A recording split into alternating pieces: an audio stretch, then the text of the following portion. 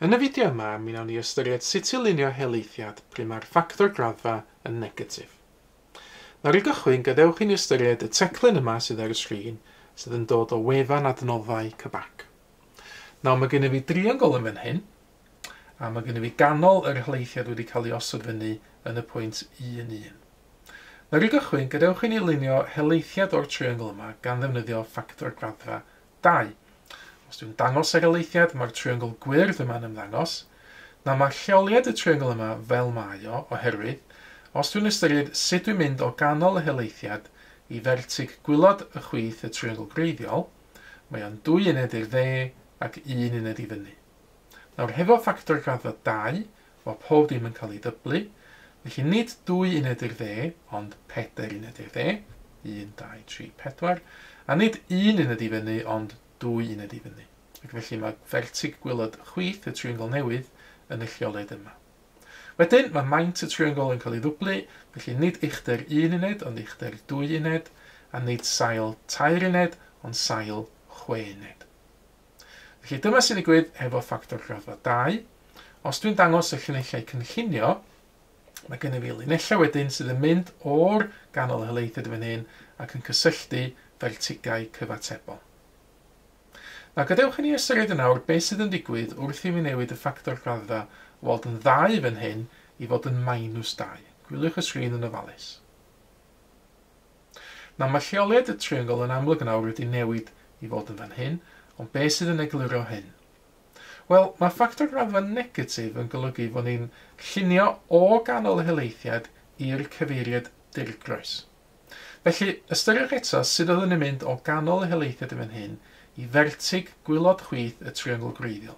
Wyddwn ni'n symud i'r dde ac i fyny. Nawr, hefo'r ffactor graddfa yn negatif, dwi ddim yn symud i'r dde ac i fyny, ond i'r chwith ac i lawr i'r cyfeiriad dirgrys.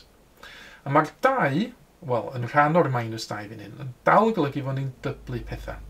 Felly nid 2 i'r dde, ond 4 i'r chwith i'r cyfeiriad dirgrys.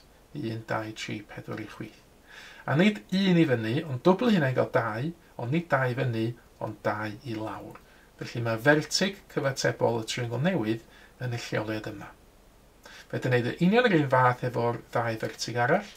Os dwi'n ystyried sut dwi'n mynd o ganol y helaethiad i fertig gwylod ar y dde y triongl greiddiol, mae o'n 1, 2, 3, 4, 5 uned i'r dde ac 1 uned i fyny.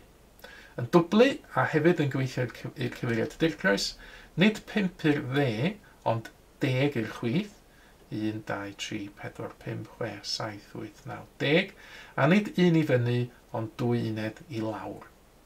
Ac yr un fath, fertig top chwith y triongl greiddiol, i fynd o ganol helaethiad i'r pwynt yna, mae o'n 2 uned i'r dde, 2 uned i fyny, felly dwblu hynna a gweithio'r cyfeiriad dirgrys, 4 uned i'r chwith a 4 uned i lawr. Dyna sydd yn rhoi lleoliad y triongl newydd iddyn ni. Nawr, gadewch i ni ddefnyddio'r syniad yna nawr mewn hen gwestiwn arholiad. Gan i estyn y cwestiwn yma allan i chi weld.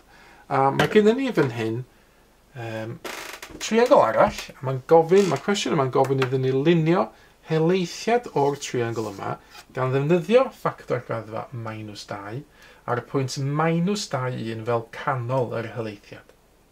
Nawr i gychwyn, gadewch i ni leoli canol yr helaethiad. -2,1 yn golygu 2 uned i chwith, 1 uned i fyny. Felly mae canol y helaethiad yn y lleoliad yma. Nawr eto, fel nathon ni wneud ar y sgrin yn awr, gadewch i ni ystyried sut dwi'n mynd o ganol y helaethiad yma i bob un o fertigau neu corneli y triongl greiddiol. I fynd yr un agosaf y fan hyn, mae o'n 1, 2, 3 uned i'r dde a 2 uned i lawr.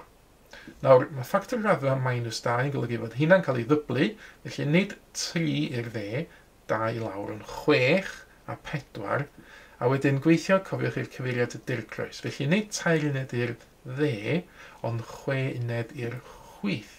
Felly 1, 2, 3, 4, 5, 6 uned i'r chwith. Ac yna nid 2 uned i lawr, ond 4 uned i fyny. Felly o'r pwynt yma nath ni gyrraedd gynt, mynd 1, 2, 3, 4 uned i fyny. Wedyn, os dwi'n ystyried sut dwi'n mynd o ganol helaethiad i gornel gwylod y chwith y triongl greiddiol. Mae o'n 3 uned i'r dde ac 1, 2, 3, 4, 5 uned i lawr. Felly dwblu hynna a gweithio'r cyfeiriad y dirgroes. Mae o'n nid 3 i'r dde ond 6 i'r chwith. 1, 2, 3, 4, 5, 6 i'r pwynt yma eto. A nid 5 i lawr ond 10 i fyny. 1, 2, 3, 4, 5, 6, 7, 8, 9, 10 pwynt yma. Yr fertig olaf i'w ystyried yw'r fertig yma'r dde fan hyn. I fynd o ganol helaethiad i'r fertig yma, mae o'n 1, 2, 3, 4, 5 uned i'r dde, 1, 2, 3, 4 uned i lawr. Felly dwblu a mynd i'r cyfeiriad dirgroes, nid 5 i'r dde, ond 10 i'r chwith, 1, 2, 3, 4, 5, 6, 7, 8, 9, 10, ac yna nid 1, 2, 3, 4 i lawr, ond 8 i fyny. 1, 2, 3, 4, 5, 6, 7, 8 i fyny. Felly mae gennym ni nawr fertigau, y triongl newydd, mi fyddai gysylltu nhw, i ffurfio'r triongl newydd. Ac yna, i wirio'n waith, mi ddylwn ni gysylltu fertigau cyfatebol, a sicrhau bod gennym fi linell syth sydd yn mynd trwy canol y helaethiad bob tro. A dwi yn gweld, os dwi'n gwneud hynna, fy mod i'n cadarnhau bod yr helaethiad yn gywir. Cyfle i chi yn awr geisio llunio helaethiad eich hun hefo ffactor graddfa negatif. Mae yna gwestiwn wedi ymddangos ar y sgrin. Rhowch gynnig arni hi, a wedyn gwiriwch eich gwaith chi yn erbyn yr ateb cywir sydd yn nawr yn cael ei dangos ar y sgrin. Mae mwy o fideos adolygu ar gael ar ein sianel YouTube Adolygu Mathemateg. Am y newyddion diweddaraf neu holi cwestiwn, dilynwch ein cyfrif trydar @mathemateg. Neu ewch i'n gwefan www.mathemateg.com am fwy o adnoddau adolygu.